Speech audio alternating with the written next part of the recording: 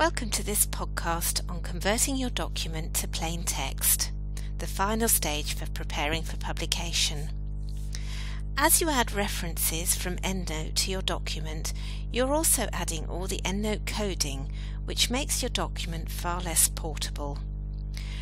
When you're ready to submit your document to a publisher or to submit your PhD thesis, you'll first need to remove all this EndNote coding.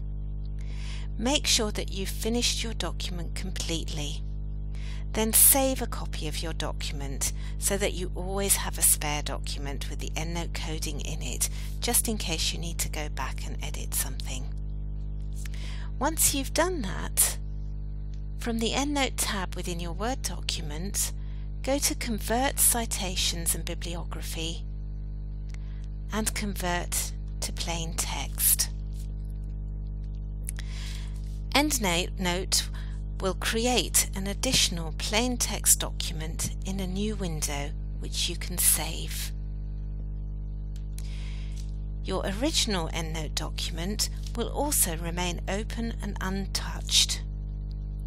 Your plain text document is now ready to submit for publication.